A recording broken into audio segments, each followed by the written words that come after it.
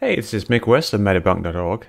I think it's really important to get a variety of news sources when you're reading the news. Online, what you can do is, obviously, you can just go to some news site like, say, CNN and see what's going on there. Here's something, Pence, blah, blah, blah, Donald Trump, some woman. Or you can go to another site, Fox News, see what's going on there. And it's good to get a bunch of different things, but it's kind of messy going amongst all these things, and it takes a long time to go from one to the other, and you can't really see them next to each other very easily. So what I do is I use a thing called news.metabunk.org.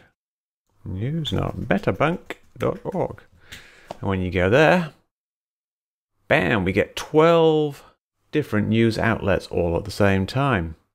We've got NBC News, we've got CNN, we've got BBC News, we've got NPR, we've got the New York Times, we've got Zeit Online, which is the German news. Got Reuters, we've got Xinhao.net, which is Chinese news, Fox News, we've got Breitbart, and RT, and Press TV, which is the Iranian news site. Now these are just kind of a cross sample I picked myself, just because sites I tend to look at, and sites I tend to look at to get a bit of perspective on what various different people are doing. So how do you get this? Well, you can obviously just go to news.metabunk.org. But if you just go to this right now in, say, Chrome, what you're going to get is something that looks like this. And as you can see, the pages are a bit too big, they don't really fit, half of them are missing, and you have to scroll down to see things. Now, the way to get it to be like I was just showing you is to do two things. First of all, you have to zoom out, which in Chrome you can do by zoom out with Command minus. So I'm going to do that, Command minus. Press that a couple of times until I get all of the pages back on the screen again.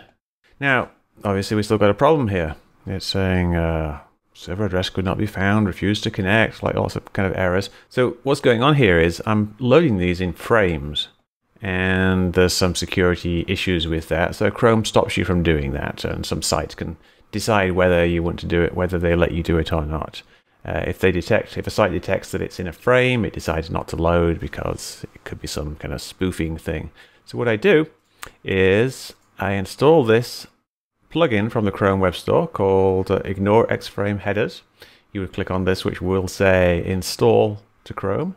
Then you need to go to the settings. You can either click on all sites for the settings here, or you can just do specific sites and just set the ones that we actually are loading. And once you set that up, then things will actually start working again. Refresh the page. And we get the whole thing. So here we go. News.metabunk.org. Now, what you can do is you can scroll these with the scroll bars on the side. You can use the scroll wheel, and you don't even have to click on each one. If you click on a story, it will open in that page, which you might not want. So what you can do is you can right-click on a story and do open link in new tab, and then you can just watch the look at the story in full size. Let's see, I need to zoom out one more here. There we go. So once you're zoomed out fully, you'll get 6 on the top and you'll get 6 on the bottom. Zeit Online here, if we do an open in new tab here, Chrome, if you've got things set up, will translate things for you. You can set it to translate automatically, so I can just read the Zeit stories. And that's basically it. Now, how does this work? It's really just a very, very simple web page that I set up on metabunk.org. I put it on the separate news.metabunk.org domain so that the zoom level will be different for news.metabunk versus just metabunk itself. We don't want the normal metabunk pages small.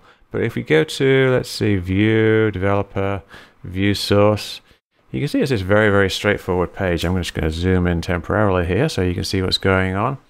I have a little style at the top of the page, which is setting just the size of the frames that I'm going to use. And then we have the 12 pages that we load. So you could very easily change this to something else yourself if you want to stick a similar selection of 12 pages on your own server, or even locally perhaps. And it's a very good way of looking at all of the news. I think one thing I notice is obviously you've got different sites have different biases. Like obviously Fox News is more of a Trump supporting site, CNN is a Trump attacking site, and Other sites are somewhat more neutral depending on your point of view. RT pushes the Russian point of view. Press TV pushes the Iranian point of view. Breitbart pushes the Breitbart point of view.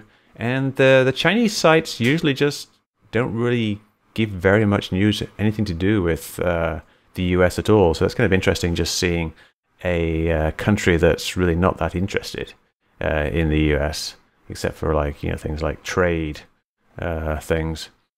So it gives you a bit of a perspective from the outside. But so anyway, this is just a very good way of looking at lots of different websites, lots of different news websites all at the same time, so you don't get stuck into just looking at one site like CNN or Fox News. You get to look at all of them, see what they're trying to tell you.